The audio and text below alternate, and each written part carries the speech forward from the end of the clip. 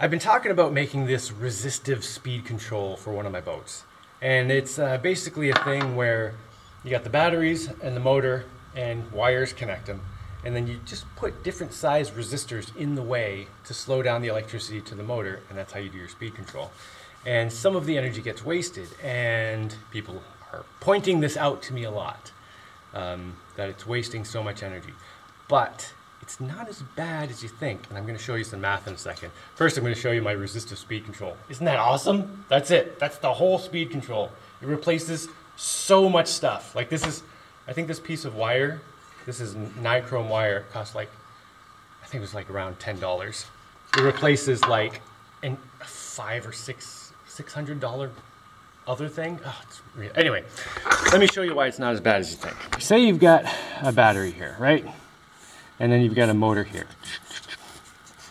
And let's say it's a 100-watt motor. And when you connect the battery directly to the motor, it runs at 100 watts. Now, say if I want to run the motor at 50 watts, I stick a big fat resistor in here to slow down the electricity. A lot of people are under the impression that 50 watts are being thrown away, wasted on the resistor. So you're only getting half the energy and you're wasting the other half. However, let's just check the math on that. All right, we've got our battery here. Now let's make the numbers really simple so this is easy to do. Let's make this a 10-volt battery. And over here, we've got a motor that's 100 watts. So you connect it direct, there will be 10 amps going through here.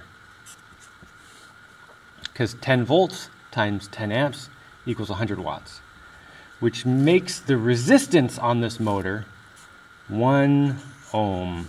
And that 1 ohm is going to make the math really easy for this. And the reason, the way you know this is 1 ohm is because, let's see, voltage equals current times resistance. So the resistance equals, let's throw that down there, equals voltage over current. So the voltage, 10 divided by 10 equals 1. So the resistance on this motor is 1. So let's say we want to run the motor at 50 watts. Our battery is still 10 volts. Now somehow we have to figure out how to slow down the electricity so only half as much is going in here. Now let's connect our one wire. That's going to be the same. And this wire, we're going to throw a resistor in here that's going to slow down the electricity. And it slows down the electricity by throwing away part of the voltage. And to get 50 watts, we know the voltage and the current is going to be the same because the current is 1. I mean, the resistance is 1.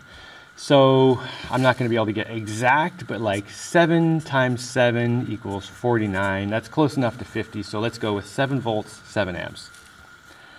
Okay, so we need 7 amps running through this whole circuit. And we want 7 volts to be hitting the motor. That means we have to waste 3 volts over here. So we make this resistor 3/7 of what this resistance is. So since this is 1, this ends up being 3/7 of an ohm, which is not important at the moment, but whatever. Okay, so how much energy is actually being wasted by this resistor?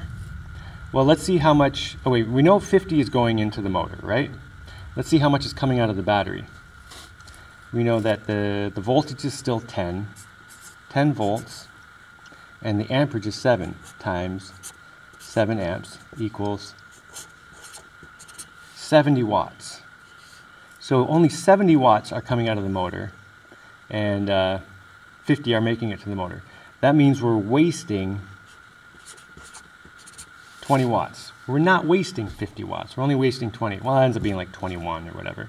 But this is just rough numbers to give you a rough idea. So technically this would be 49 watts and you'd be wasting 21, if I'm right. So let's do another one. So this is a lot better than wasting 50 watts. All right, let's do another one here. Let's say we've got our 10-volt battery still, and we've still got our 100-watt motor that we want to run at 80 watts. Okay, I'm picking 80 because 9 times 9 equals 81, which is close enough. So we're just going to call that 80. So technically this is 81, whatever. So we connect that, and then we connect this through a resistor that's going to waste 1 volt. So that 9 volts make it to the motor. 9 volts, since the resistance on this motor is still 1, 9 volts is going to have 9 amps going through. And so 10 volts, let's just check what's coming out of the battery. 10 volts times 9 amps is 90 watts coming out of the battery, and 80, well technically 81, are making it to the motor. So we're not wasting 20. All right, let me just make this actually 81. Okay, we're not wasting 19, we're wasting 9. So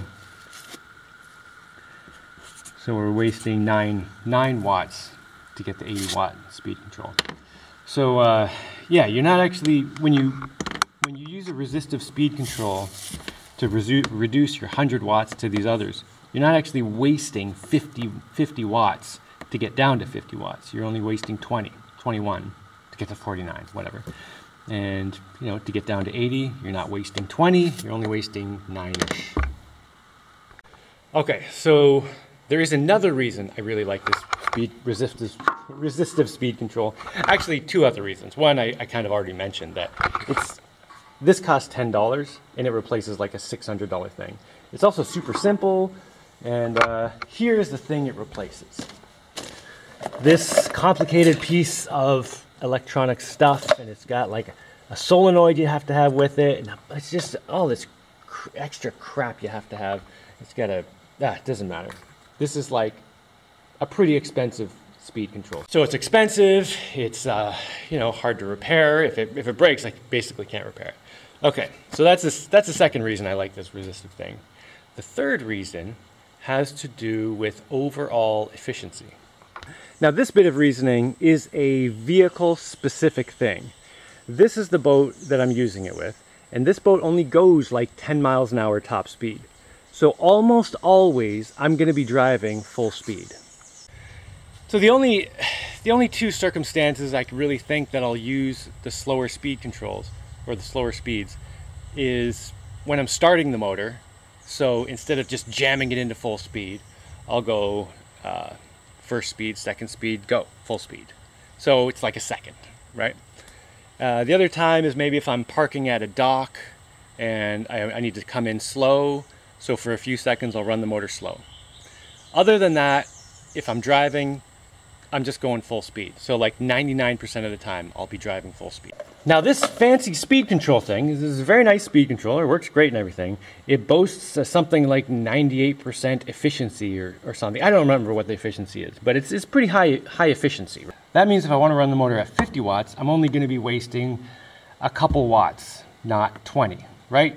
So the lower speeds on the other speed controller are definitely more efficient. However, if I'm running full speed, that other speed controller is still going to be using some energy. It's going to be wasting some energy.